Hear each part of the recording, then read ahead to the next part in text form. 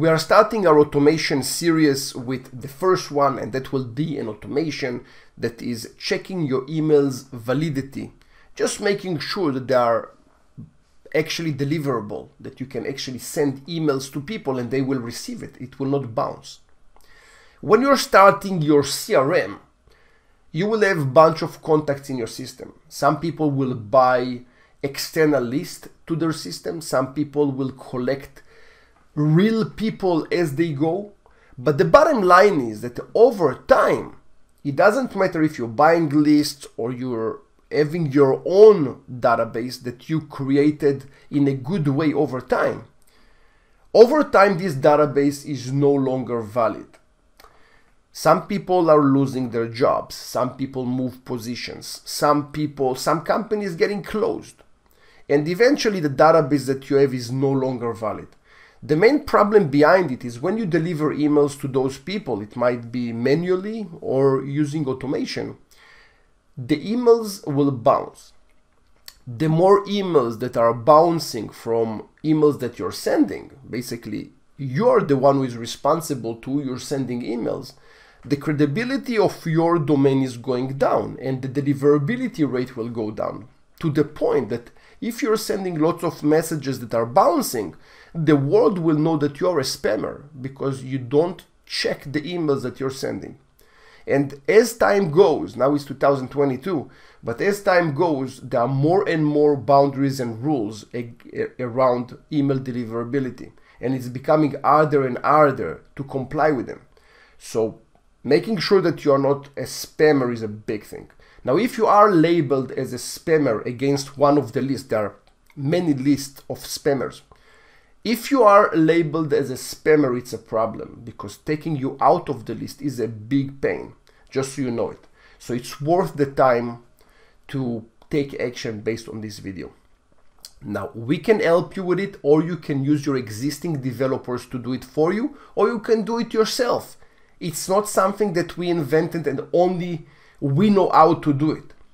Maybe we just care a little bit more, but that's it really. Now, the first thing is, if you have your list of people, first of all, you will export them. And the way to export in Zoho, or it can be any system, you click on data backup and you just download a set of backup. The backup that you will download will have a zip file with lots of CSV files. One of them will be for your leads and one for the contacts. If you have a solid, good system, you will have people only in leads and contacts.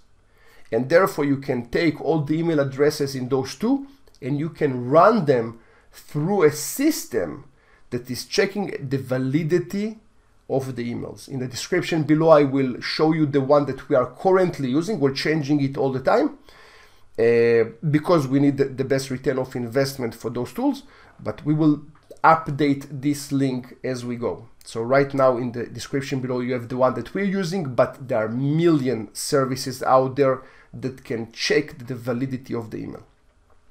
So first of all, we will send a company a CSV with all the email addresses. They will return to us a CSV with all the emails that are crap and emails that are deliverable.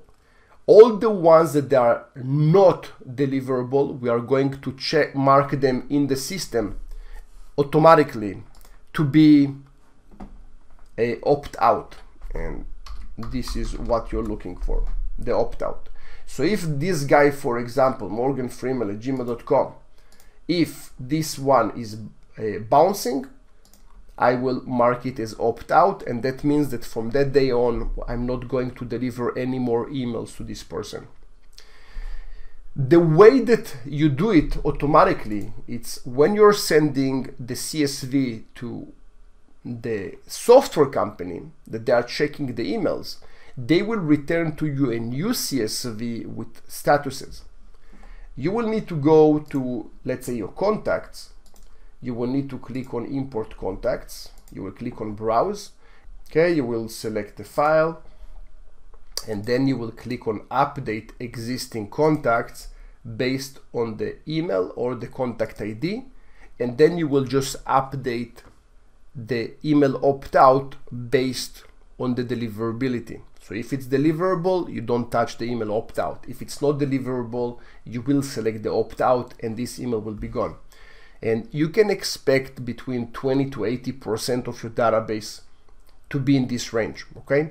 And even though it's a lot, those are people that you don't want to send emails to, okay? It's important. So this is step one. Step number two, we create a functionality that is doing two things.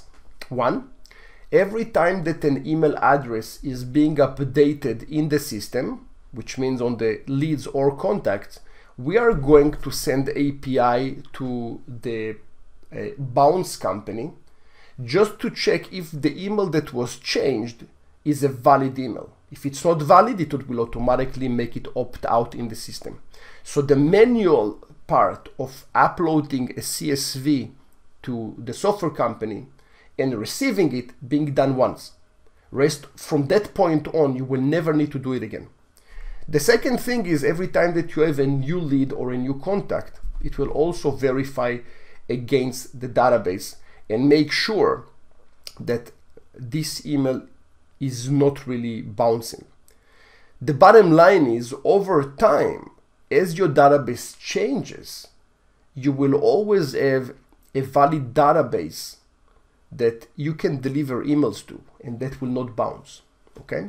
So that was the first automation that I like to discuss in this series. I think it's critical, especially that where we are right now in 2022, that more and more email rules are being passed, and I'm pretty sure that at some point companies that are delivering emails that are bouncing will get punished much faster than what it's happening now. So I think it's a very important point. Very soon I'm going to release more and more videos about automations. All of them will be about automation, the next 10 probably, and those will be with different automations that we are providing to our customers, and they are very happy with it. So I think it will be good automations to share with the public. Thank you very much for watching this video. We'll see you in the next one.